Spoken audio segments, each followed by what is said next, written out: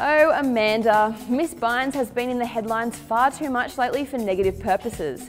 This time, the What a Girl Wants actress tried to reroute a plane. Maybe her efforts would have been heard if she had a recent flick showing. Amanda Bynes wanted a direct flight across the country ASAP, as in now. But when the ticket agent refused and explained the routes of the planes, she began screaming, leading to her being kicked out of the airport. We heard she was fleeing New York City to avoid being placed in a mental health facility by her parents. When the former child star finally arrived in LA, TMZ reports that is exactly what happened, as she was put into involuntary psychiatric hold. She thought her car service was taking her to the hotel, when in fact they had been given other instructions from her parents and lawyer.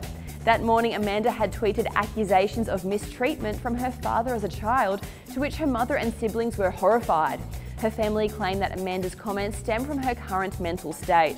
Amanda later admitted on Twitter that her dad never did any of those things. It was a microchip in her brain that made her say it, and he's the one who ordered them to microchip her. I'm not sure the peace symbol is going to help her situation, but we're glad she's getting the help she needs away from the public eye.